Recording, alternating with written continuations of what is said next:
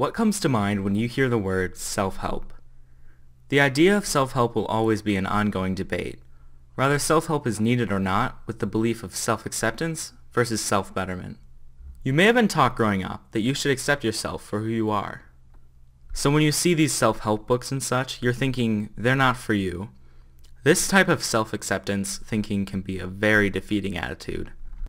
While we should accept things we cannot change, if we don't strive to improve those things we can, we are doing ourselves a great disservice. Self-acceptance might sound good on the surface, but if you take the time to examine it, you'll find that self-acceptance is a counterproductive mindset, causing an apathetically grim outlook on life. While there is some good in self-acceptance, we should never simply settle for who we are, but always strive to improve ourselves. This goes for anyone, regardless of their social class, handicap, or circumstance. If you simply accept that this is the way you are, you will never see your greater potential. If you continuously tell yourself, this is who I am and I like me, then you will take no risks, avoid all challenges, and simply live out your life, content with whatever hand life has dealt you. Is that what you want? To just let circumstance dictate who you are and what you can accomplish? If that's where you want to go, then by all means, accept self-acceptance. Insanity. Doing the same thing over and over again, expecting different results. Albert Einstein. On the other side of the coin from self-acceptance is self-betterment, or self-improvement. You can either accept yourself for who you are, or you can better yourself and become who you are meant to be, or want to be. For example, let's say you find yourself often forgetting important things, like names and dates. With a self-acceptance attitude, you will just accept that you are forgetful, and excuse yourself over and over to others, saying, "Sorry, I'm just so forgetful." How will this make you look to others? How does this make you feel about yourself?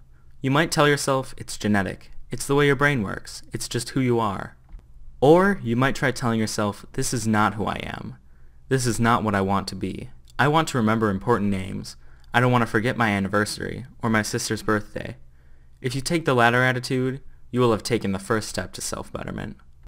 The first step is recognizing you can be better. In the example above, it's your memory, but it could be anything about yourself. That is not where it should be. It could be your health, your social skills, or lack thereof, your financial situation, etc. Whatever it is, you can change.